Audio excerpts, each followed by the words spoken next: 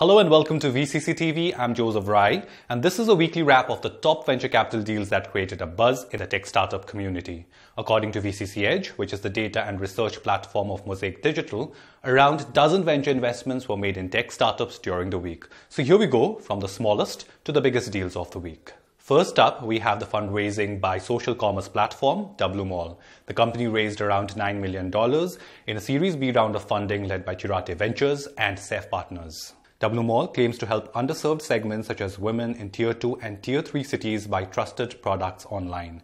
It offers products to consumers on social platforms such as WhatsApp and YouTube, and also provides a social buying experience to users on its app. Next, we have the fundraising by cricketer Yuvraj Singh-backed online diagnostic services startup Healthians. The company raised $12 million in its Series B round of funding led by Japan's DG Incubation and DG Daiwa Ventures. Healthians, which was started in 2015 by Deepak Sahni, offers preventive and chronic health test services. On the third spot, we have Travel Triangle raising $13 million as part of its Series D round of funding.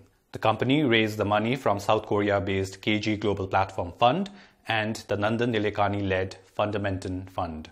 Travel Triangle was founded by Sankalp Agarwal, Sanchit Garg, and Prabhat Gupta in 2011.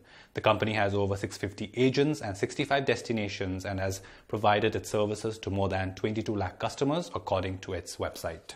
Next, we have Medica Bazaar raising $15 million as part of its Series B round of funding from new and existing investors. New investors such as Belgium-based diversified group Acumen and Japan's Top Printing struck their debut investments in the country through this transaction. Medica Bazaar was started in April 2015 by Vivek Tiwari and Ketan Malkan. Its B2B e-commerce marketplace lets customers to buy medical devices and hospital supplies directly. It connects hospitals and clinics with manufacturers, distributors, and resellers of equipment and consumables. And finally, we have the fundraising by fintech startup Perfios. The company raised $50 million as part of its Series B round of funding from Warburg Pincus and existing investor Bessemer Venture Partners.